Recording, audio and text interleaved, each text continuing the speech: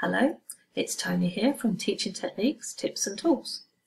I'd like to share with you a quite often overlooked tool contained within Google Docs.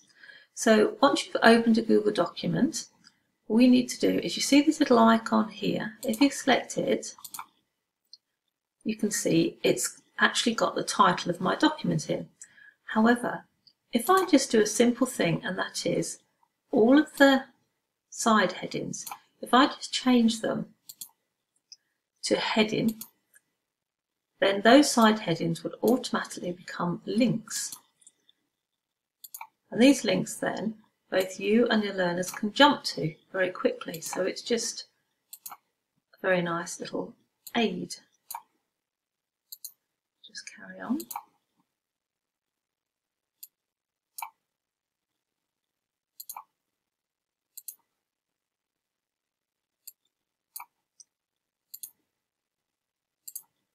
Okay, so now I've linked them all, or changed them all into headings.